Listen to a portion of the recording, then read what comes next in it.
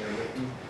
Thanks for the introduction. Thanks especially to the organizers. I know things have been crazy, but from my perspective at least, nothing has been anything but smooth. So I really appreciate being here. I appreciate the hospitality that is shown by everybody. It's nice to see some old friends again, and I really genuinely look forward to meeting most of you. Well, I look forward to meeting all of you. I'll probably be happy to have met most of you over the course of what looks like a really interesting couple of days, and yeah, I think it's going to be great.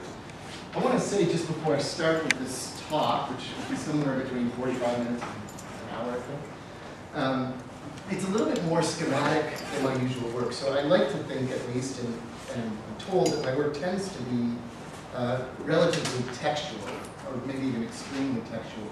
And that can take the really two forms. One is the kind of classic form of close reading that probably many of us were trained on, and that's certainly my kind of go-to method of working through texts and ideas.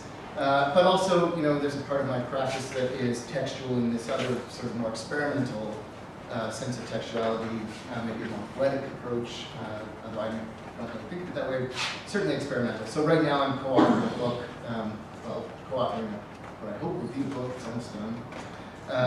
And the whole book is structured around a series of, for my part, fictional auditory dreams, right? And so you can immediately see that the gambit of working in that way introduces some work that's done by the actual writing. The other person who's doing it is working on sort of nightmares and visual hallucinations. So that's how I'm most comfortable working, and this isn't that. This talk is a little bit schematic, and I'm not saying that as an apology, because I've worked on it sincerely and done my best.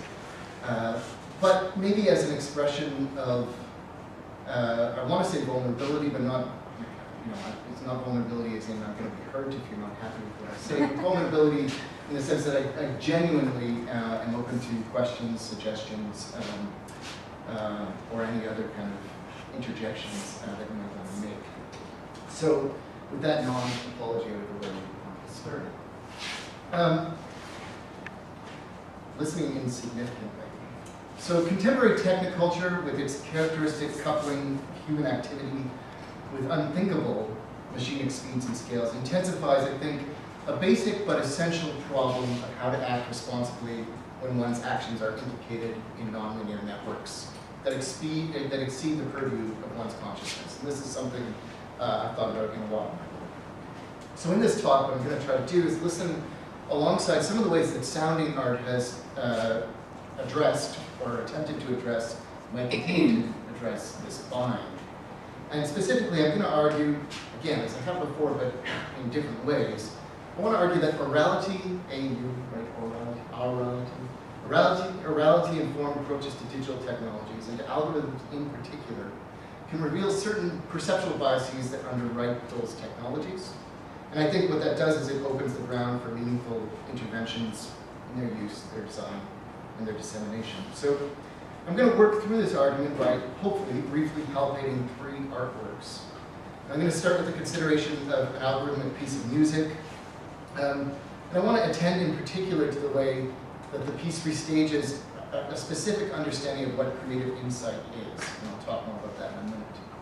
I'll explain the piece in more detail in a few minutes, but what I'll try to show is that this approach to listening that the piece provokes, which I'm going to call aesthetic listening, but it's not like I'm trying to coin a term, or it's not like I'm going to defend that term. I'm just going to use that as a kind of conceptual shorthand. So the approach to listening that the piece provokes implicitly problematizes this specific take on creativity. And it's a take on creativity that I think deserves problematizing, because I would say it's one of these cultural dominants, as problematic as that term is. And so I'm thinking specifically of this kind of Richard Florida style creativity that acts as a prime driver, where creativity acts as a prime driver. It acts as another word for novelty in capitalist economies. Right? Or novelty is not the word I'm looking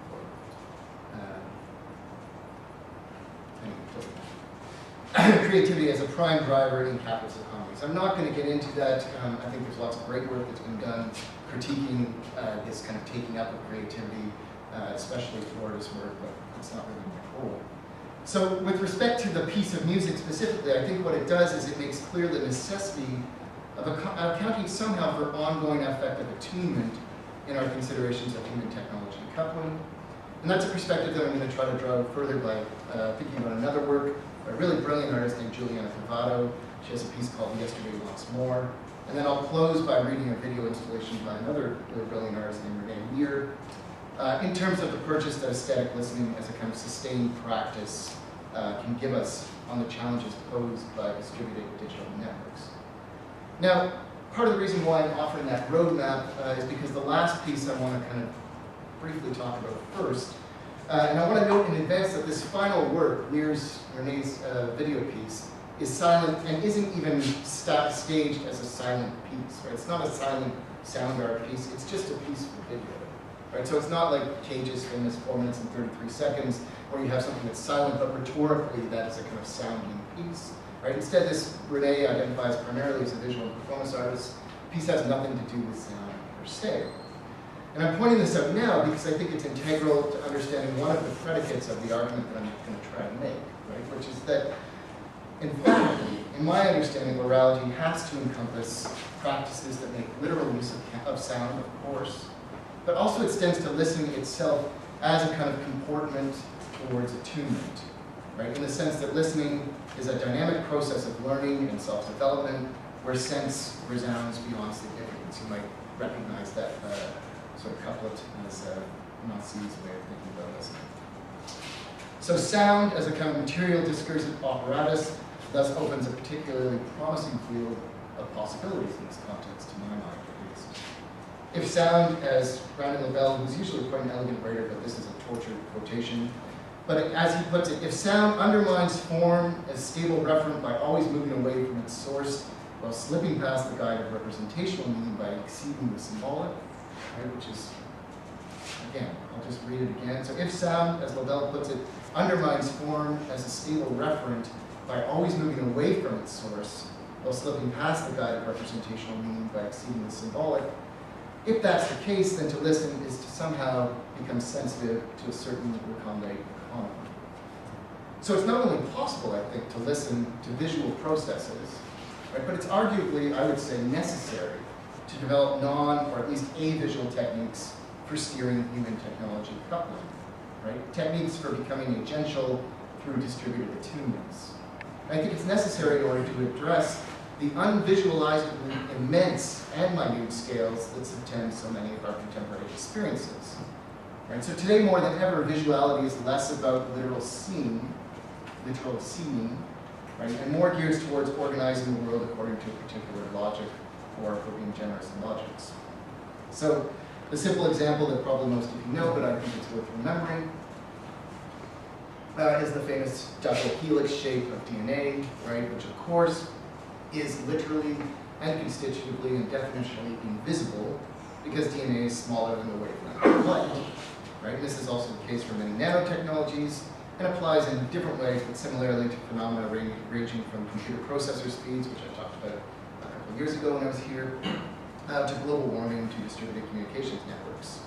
So despite DNA being constitutively invisible, as people like Jean Thacker and one of my favorite people to read these days, Amanda Butzky's, and many others have shown in really convincing ways, numerous aesthetic and technical accomplishments are premised on DNA looking the way that we visualize it, right?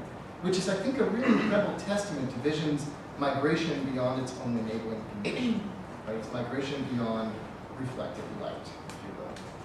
And thus, hopefully, the urgency of cultivating listening beyond literal sounds.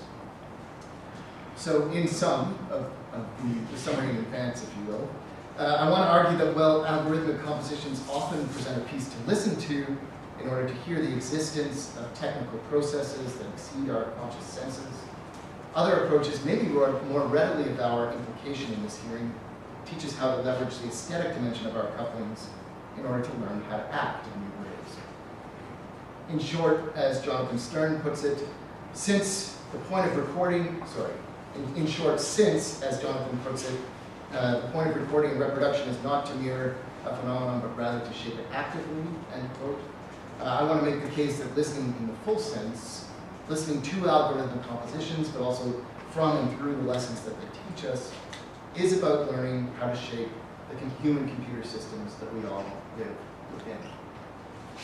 Can you hear me okay in the back? Somebody said that I might need a microphone. Okay. Yeah. Okay.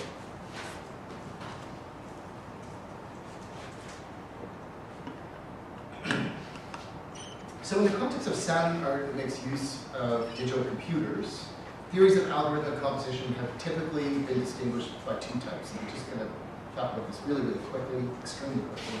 The two types are essentially score synthesis and sound synthesis. So score synthesis is when a computer uses, or when a composer uses a computer to work out some sort of problem in advance, and then from the result of the worked out problem, they then notate something by hand, which also is using the computer typically. That is then played by acoustic instruments. So the kind of algorithmic work is done as the compositional work, but the actualization is done through physical instruments. And as you can probably predict, then the other is sound synthesis, and that's where the computer-aided working out of a kind of synthetic sound produces music or sound that happens through loudspeakers exclusively, right? So you kind of bypass the whole problem of acoustic performers. So that's the way that algorithms are typically used by composers who are using digital computers. But if one understands the word algorithm as to mean simply, in a broad sense, a finite set of rules and instructions, then I think it's not hard to see, and it's I think manifest, that algorithms have been integral to music, sound art, and visual arts for literally centuries, right? Which is only to just point out that not only can artists use algorithms towards a variety of ends, but they can also use them in a whole variety of ways. We can note in all of these cases, though, to my mind, I hate saying things like that, which is why I say things like that. We can note in all of these cases is that algorithms function as well as whatever other function they perform. They also function rhetorically as a shorthand for the coupling of humans and techniques that is always, implicitly or explicitly, part of creative practice. Right? So what connects the myriad artistic practices that might be considered algorithmic, however broad or narrow our notion of that is a conjecture, often unstated, that creativity is in some important sense technical, right? Which is to say that we have to eschew or at least supplement this romantic perspective that understands creativity as the progeny of an authorial genius. And we have to do that in favor of an understanding that avows the role of specific, contingent, machinic processes, right? So to work algorithmically is not simply to offload calculative labor to a machine, right? But rather to somehow meaningfully engage the creative process itself by making explicit the ways that such labor produces the creative insight from which it then appears to follow. Right? Otto Lask, who's a musicologist, I think perfectly summarizes this. He says, the task environment of a computer-assisted composer is more than a set of tools and materials. It's rather a habitat in which the composer lives, and its elements are partners in an ongoing conversation.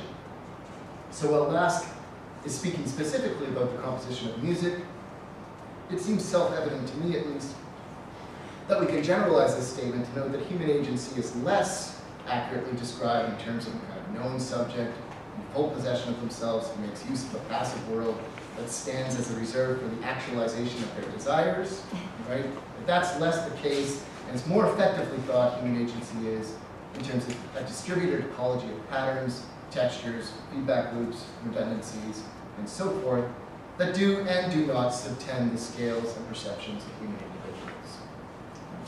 Now, obviously, I think this understanding is crucial if we're in any sense interested in locating creativity, which is, I think, part of understanding what creativity might be.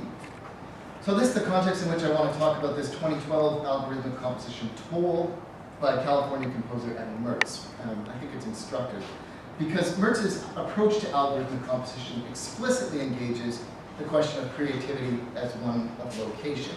I'll say with this work, I'm neither kind of exalting this work or demeaning it in any way. I think it's a case of a piece that is exemplary of a whole bunch of work that is done, but also exemplary of an instance that does this work in a way that's easy to understand. So take it all with a grain of salt, I suppose. Basically, how it works is Mertz makes pre-compositional use of a software program. So before he sits down to compose, as it were, he uses a software program that chooses sounds from a database of sound samples at a website called freesound.org. Does anybody know freesound already? Yeah, one person.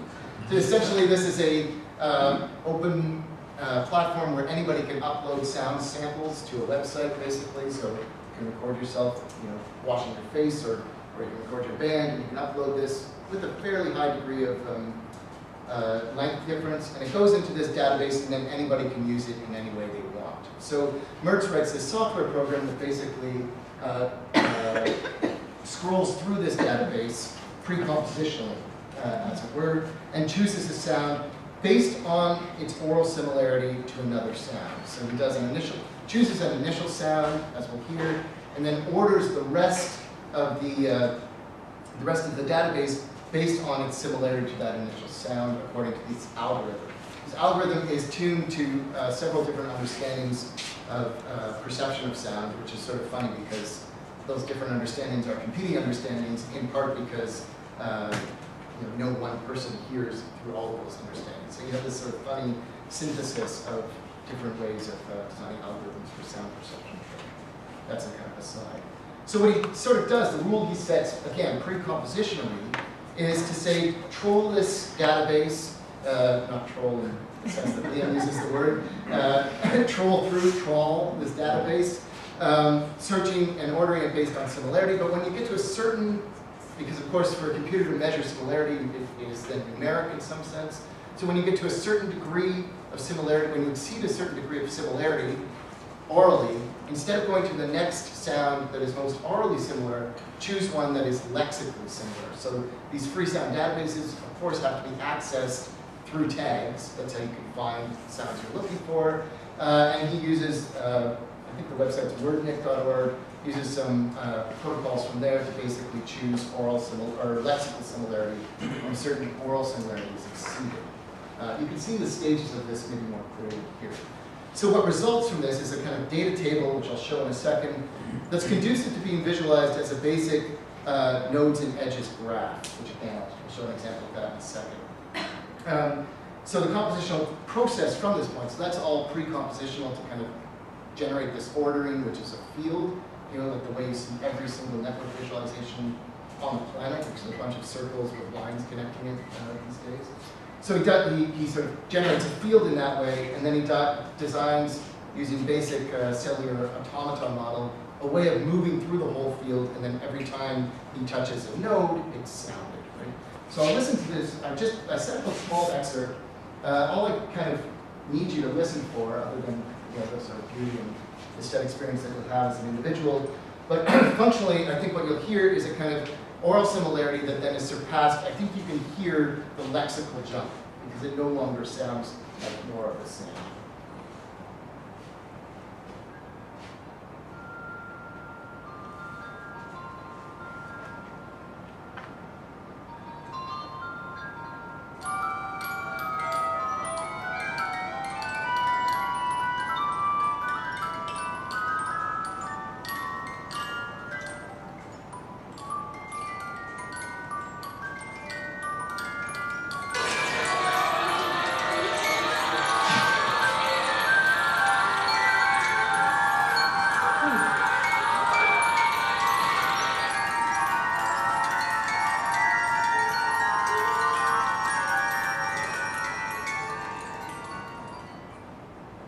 So I think it's fairly audible in that way.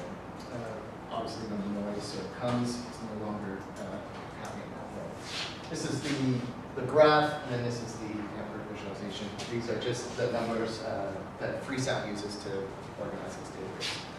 So what makes this piece total salient to the argument here that I'm trying to make is that it really does stem, it was part of Mertz's doctoral work, and it stems explicitly from a conception of algorithmic composition as a simulation of creativity. So the idea is that all of this work that is done compositionally is done simulating creativity, and he sort of denies his agency beyond the initial instructions, if you will. And moreover, and this is I think more interesting than that conversation, he works specifically according to a model of cognition developed by Melissa Schilling that describes moments of creative insight as occurring when an atypical association reconfigures a subject's field of representations such that what she calls shortcuts are created. So basically, for Schilling, who happens to work, it's an amazing time for jobs, right? I can't remember her title, but it's one of these sort of crazy titles where she's in a business school, but she does neuroscience, right? Which is enough to make anybody fight. It's not a business school, so it's a school of marketing. And actually, if you ever want to hear some of the greatest stuff on this, Mark Carew has these amazing papers on neuroscience and marketing with sound. In any case, creative insight for Schilling is, quote, a process whereby an individual moves suddenly from a state of not knowing how to solve a problem to a state of knowing how to solve it. It's an aha moment, as she describes it. So if we imagine the field of representations through which the problem is articulated as another instance of one of these basic nodes and edges network visualization, the process she's describing of creative insight is equivalent to shortening the path from the problem to the solution, so the path from any of these source files to the file that would be defined as the solution, if you will. And I won't get into it too deeply, but as small world graph theory demonstrates, one way to shorten that path, the number of links that are necessary, is just to actually add random reconfigurations of the network, right? So that's basically how Schilling is thinking about creative insight. I think just as a starter, we can consider Schilling's approach to creative insight to be computational, which is a word I like to use in this setting, because it frames every problem, right, as a problem, every problem as a quantity of flattened time. Right? I think what we can see here is actually a quantity of labor measured in computing cycles rather than in man-hours. Right? So really, in the context of the computer, I would say there is no such thing as a problem proper. Right? There's no such thing as a before-thrownness to invoke possibly an apocryphal etymology of the word problem, but it's one I'm sticking to anyway. There's no such thing as a problem proper,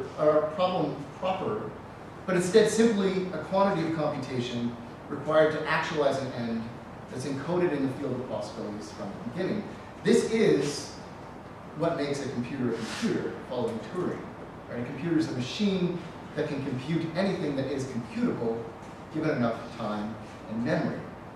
Right? No matter what is computed, computability itself does not change definitionally. So thinking of insight computationally, thinking of creative insight computationally as Schilling does, I think we could see that as a two-step production. First, it qualifies insight as a computable problem, right? It qualifies insights as computable problems, and thus quantifies them in terms of how much computational time and memory they require to solve. So in the case of Toll, we could see Schilling's approach to creativity reflected, and again, Mertz is explicit about this, in the software if we understand aural similarity as configuring this field of freesound.org files at any given moment. So every file in the freesound.org database exists as an expression of its recursive similarity to the source file that is identified. And then lexical relationships disrupt and redistribute this field by changing what counts as the source file, introducing new node and potential for creative insight in the form of alternate paths.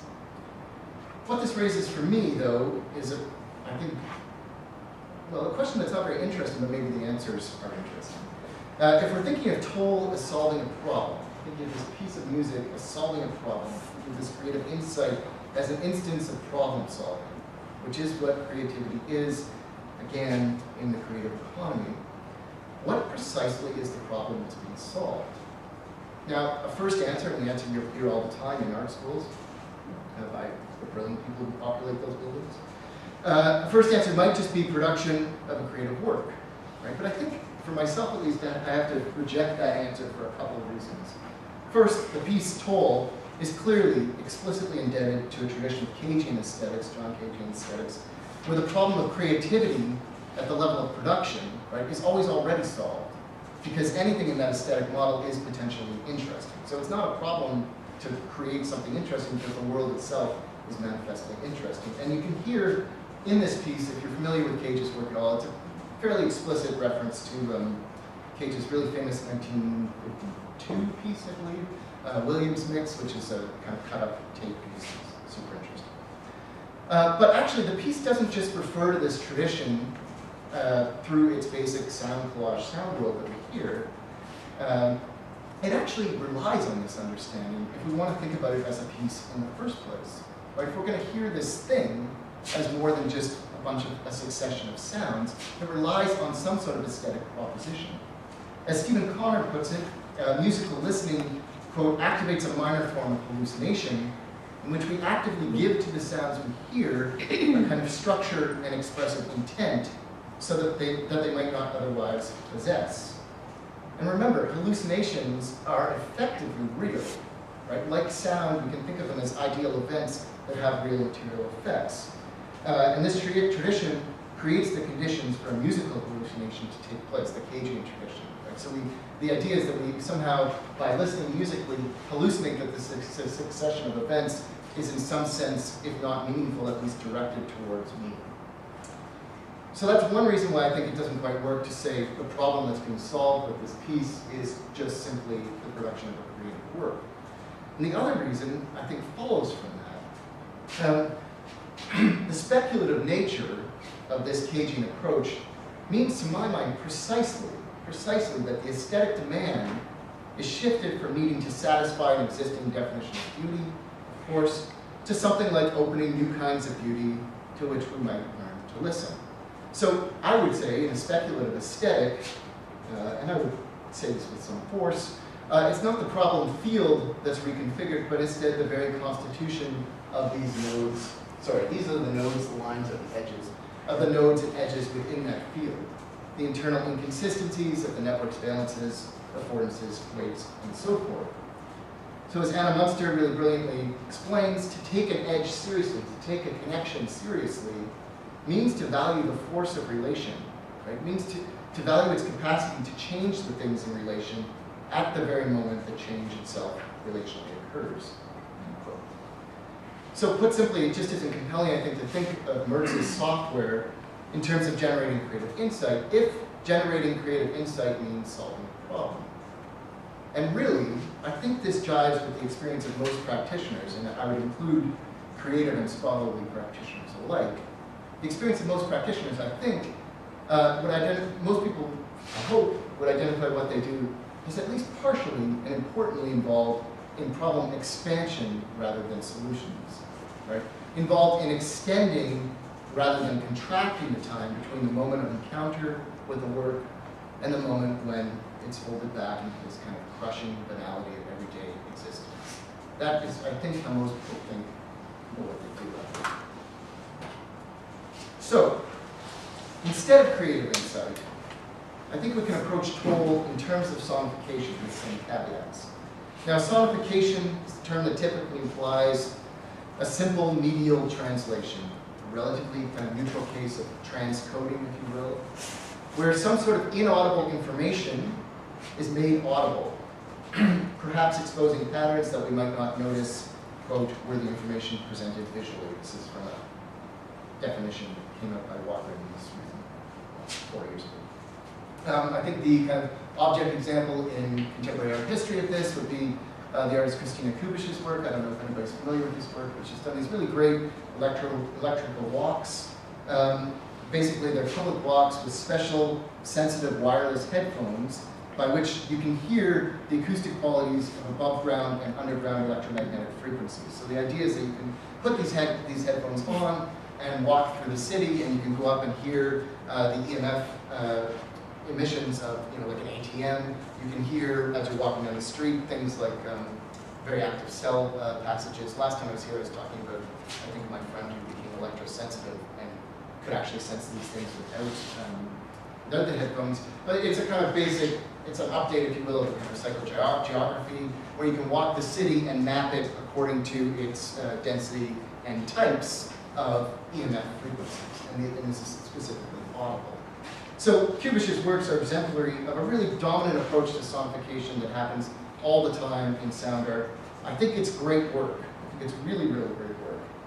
But it's also work that, in the way it's discussed, is criticized quite a bit, and I think the criticisms are valid, because it presents art, in presenting art as, quote, the medium of conveyance for that which we cannot speak, it's criticized for neglecting the, quote, reality that art as a cultural activity with a tradition and conventions constitutes and is constituted by a vast meaning-making structure that functions in some sense in the manner of a text.